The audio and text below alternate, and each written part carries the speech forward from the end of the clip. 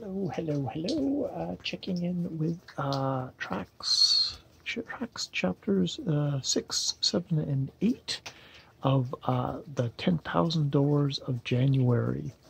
Where?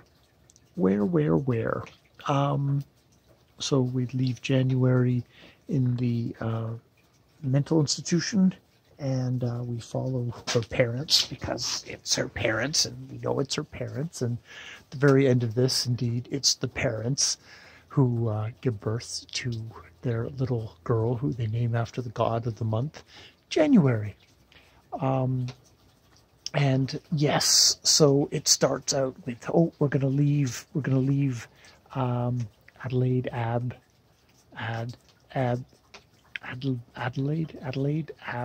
on her thing, and we follow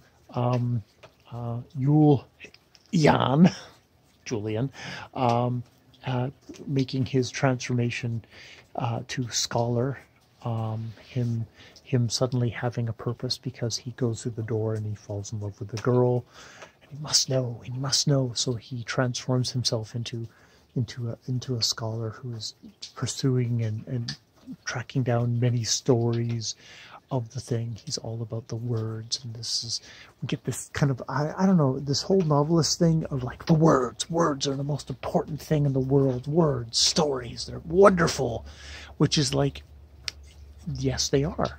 However, when you have an author do that in a book, it always seems to me oddly self-masturbatory. Like it's jerking off about how awesome I am or how awesome my profession is. It's just like, you don't need to do that. That's what we're here for as readers, to let you know that, and appreciators. When you appreciate yourself, it's vanity. When others appreciate you, you can be beautiful and amazing, and you do your job while you're doing that. But that's not your job to do. That's just a little minor rant on my own. So yes, he's going around searching. Drop back into January in the mental institution, where she is visited by Hallstrom, who says, I'm her uncle. And she's strapped to the bed because, we left her because she had gotten her book back.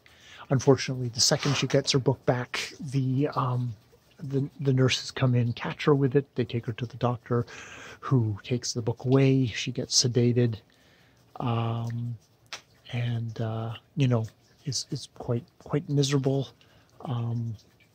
Hallstrom visits and kind of reveals that he is indeed not of this world. He is some kind of a vampire creature. He indeed references Stoker and how Stoker should have been executed for being so indiscreet. And he indeed takes off his gloves and touches her and makes her go very, very cold. Luckily, is interrupted by the nurse. And it's at that point where she begs for the book back.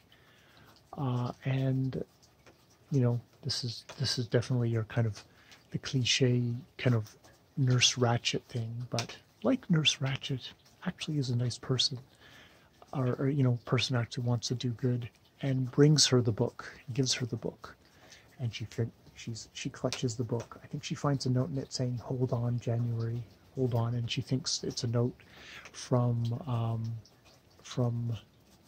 Samuel, her handsome serving guy, Beau, and then back into the parents' story, where the parents do meet up. They do meet up. He hears tales of a strange white witch sailing the oceans on a boat that does not have any words written on it, which is unheard of, because she has gone to she went to like Colorado or something, and built a boat on the top of a mountain, which she apparently took through the thing and into his world, and is sailing in this, what they consider the most god-awful, ugly boat with no writing on it.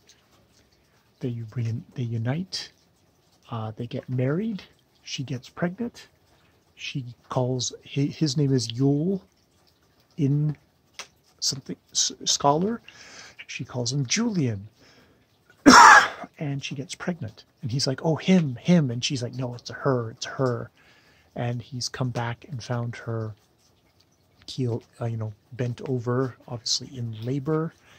And it's like, oh, he's coming. It's like, no, her. And indeed, it's a her, which they named January because this is her parents, who then the book immediately addresses her as, it's like, this is our book. This is our gift to you, our daughter. And that's where we leave it.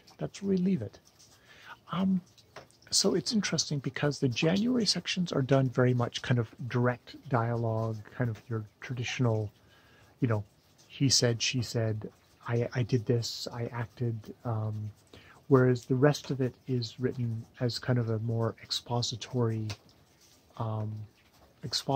book, where he's even uses the third person when he's talking about himself, Julian.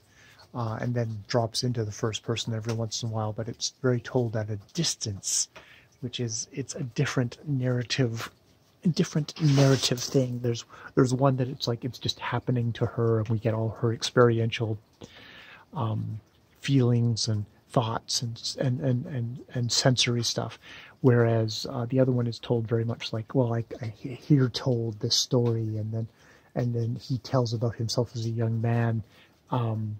Outside of him, like, so even that isn't told in a kind of experiential way, and it's like I'm actually not that as invested in the parents, maybe as a result of that just skipping back and forth between the two narrative techniques.